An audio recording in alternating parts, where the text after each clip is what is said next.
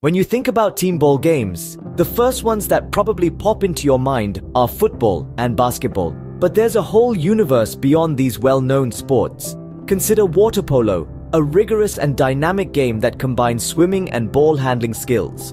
Or take a moment to appreciate sepak takraw, a Southeast Asian game that is essentially volleyball but with the use of feet instead of hands.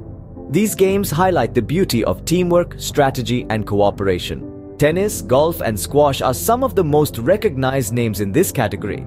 However, let's not overlook other fascinating sports like racquetball, an intense game played with small rubber balls, or Jai Alai, a fast-paced sport that holds the record for the fastest ball speed. These games demand individual skill, precision, and endurance. These games are unique blends of other types of games, creating a whole new level of excitement.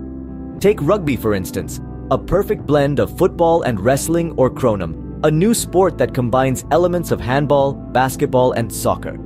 In these games, you'll find a thrilling mix of strategies and skills. Games like bocce, petanque, and croquet fall into this category.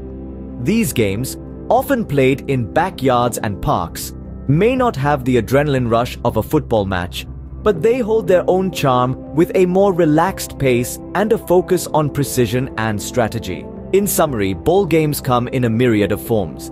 From the team-based games like water polo and sepak takraw that emphasize teamwork and strategy, to the individual sports like tennis and racquetball that require precision and skill. From the hybrid games like rugby and Cronum that blend different sports elements to the leisurely games like bocce and croquet that offer a relaxed pace and focus on precision. Each game has its unique charm and appeal. So, next time, the question, how many types of ball games exist in the world, pops into your mind? Remember this diverse and vibrant world of ball games we've explored today. Whether you're a sports enthusiast or a casual observer, there's a ball game out there for you to enjoy. Now, isn't that something to ponder?